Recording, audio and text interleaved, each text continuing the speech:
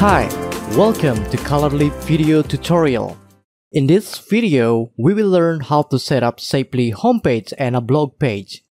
Please note that this video only for those who skip the import demo content and want to start everything from scratch.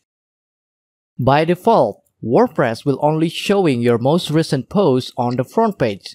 To change the blog-like display on the front page into a customized content, let's navigate to Admin Dashboard, Pages, Add New. Under the title field, you can give any title for the page. For this example, I'm going to use front page as the title. Because this template is going to be used as a front page, there will be no content will be rendered on this page. So let's keep the content blank. And since this page will be used as a special page to display our homepage, move over to Page Attributes, Template, and then select the homepage. Now let's click the Publish button and view the page. As you can see in here, the homepage template is just a blank page because we haven't added any contents yet. The only problem is that the URL of the WordPress site is not on the root domain.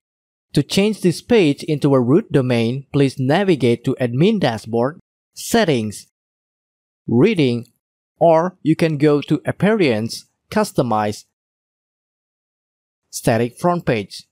Change the front page display into a static page. Select the page that we already created previously as a front page. For the post page, let's add a new page and give it a name Blog. And then click Add. After we are finished, let's click Save and Publish.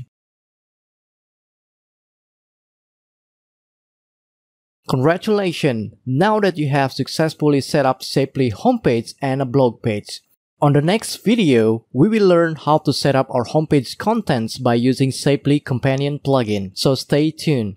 If you have any question or support, please sign up at colorlib.com/wp/forums.